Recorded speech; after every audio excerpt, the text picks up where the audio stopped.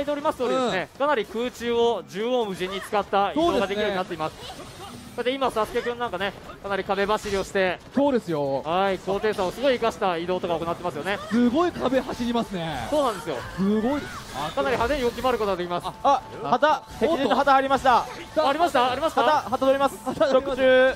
こちら3番目の4番目のみたいな。ああ、サイジャックが旗を取りましたね。みんな狙われちゃう、狙われちゃう、助けて。編集部チームが今旗を取りましたよ。あ、さらにサスケも旗を持ってますよ。これなかなか激戦です。さあお互いに旗を取った。これ壁走りでもう安全にいきますよ、安全に。そうですね、仕込んでいくっていうのも大事ですよ。確かに忍者ですからね。はい。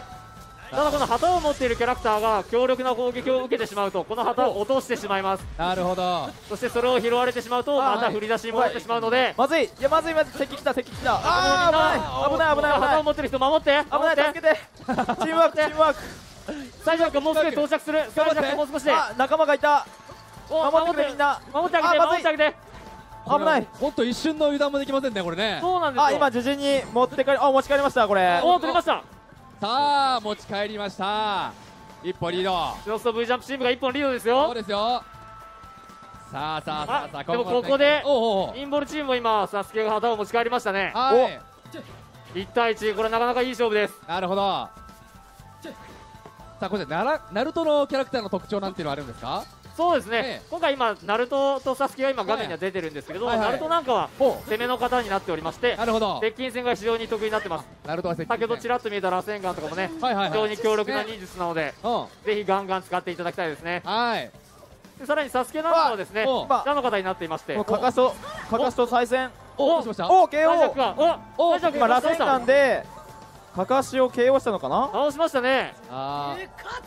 それナルトも今仲間が旗を持ってるんでちょっと助けに行こう。なるほど。そうですね、大事ですよ。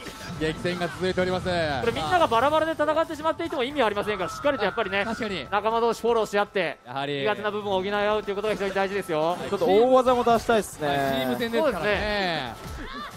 さあ激戦です。激戦ですよ。まだ1対1ですから。そうですよ、頑張ってください。さあアバターチームが今ね、取りましたね。あと1本。さくらが取りましたよ。あと1本で勝利といったところに。さあ頑張ってください。サスケも持ってますからね。持ってますね。誰か止めないとこれ2対2の同点になっちゃいますよ。そうですね。まずいまずい。今2対1ですね。こちらジャンプ編集部&素人チームが1本リード。そうですね、1本リードします。でもここでまずいすごい。先に旗を1本取ったのが勝ち。これは激戦ですよ。今ナルトがですね、超忍術のゲージが溜まっています。なるほど。画面の一番右下のところが光ってるんですけども、これが光ってる時に十字キーの上を押すと超忍術が発動します。ド派手な人と必殺技が発動されますよ。他のキャラクターにもですね、同じように必殺技が設定されているので、ぜひあれが溜まったタイミングチャンスを見計らって使っていただきたいですね。ゲージが溜まると必殺技が打てますよ。かなり一発逆転できるような凄まじい力持ってますから、慎重に大事に使っていきたいですね。ここで今私がギリギリ放ってますね。さらに東野原戦艦も KO 出ましたね。そうです、相当な威力なんですよ。一発で相手をダウンさせちゃうぐらい。まずいまずい。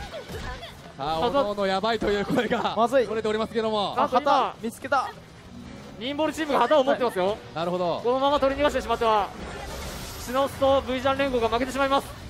どこだ。これは水路術縛り、なかなか身動きが取れなくなる術、苦しいですね。これフィールドから落ちちゃう可能性もあるんですよね。落ちちゃった。まずい、落ちた。落ちてしまうとかなり時間をロスしてしまいます。回復するまでかなり時間を要してしまうので、まず落ちないようにするっていうのは大事なことになってます。今がチャンスだ。しかも今ですね、なんと今旗を落としたと出ていますね。これを拾うとなんとまた振り出しに戻すことができるので、ぜひこちらが出ているときはすかさず探してほしいですね。どこだ。で今ですね、旗を取り戻したというのも出たので、今両方とも振り出し状態ですね。また一から旗を取るところからぜひ頑張ってください。さあニンボルチームは黙々とプレーをしております。さあ頑張ってください。サスケはまたいい動きしてるんですよね。いい動きしてますよね。けれど敵のいないところをススッと進んで、そこから旗を奪うということをしっかりしてますね。ただ連合チームも迫りますね。サスケに攻撃加えてますよ。今ですね、サイジャックが旗を持ってますよ。さあ最弱が旗を今うまいこと忍んでますよ。忍んでこっそり今運んでますよ俺。おまだ気づかれていない。気づかれてませんよ。このままいけば最弱これそう勝てるじゃないですか。そうそうそまだバレてないまだバレてない。バレてないバレてない。そのままいけるそのままいける。う。最弱が今旗を持って走ってますよ。あでもこれね嫌な予感する。やっちまった。なんてこった。かっこいいとこ見せたいと思ってジャンプしたら落ちたっていう。でも落ちたところに旗が近くにありますから。あるのか。じゃあそこにまた行けばいいですね。ナルトがしてください。ナルトがいやーやっちまった。ナルトが旗持ってます。これはあったあった。このまま逃がしてしまうとナルトが逆に自陣に旗を持ち帰ってしまいます。そうですよ。さあまだまだ分か誰かりません。止めないと。おっとこれは最弱はここで奥義発動しましたよ。どうしました。八幡トーク開きましたね。はい、6問投稿。でもなかなか敵に当たらない。あどこだやばい。どこだ。さあ相手がどこにいるのか探すのもすごい大変です。なるほど。はい。いやーもう手に汗握りますね。おこれはなんといつの間に旗をいつの間にか旗を持って帰った。持って帰った。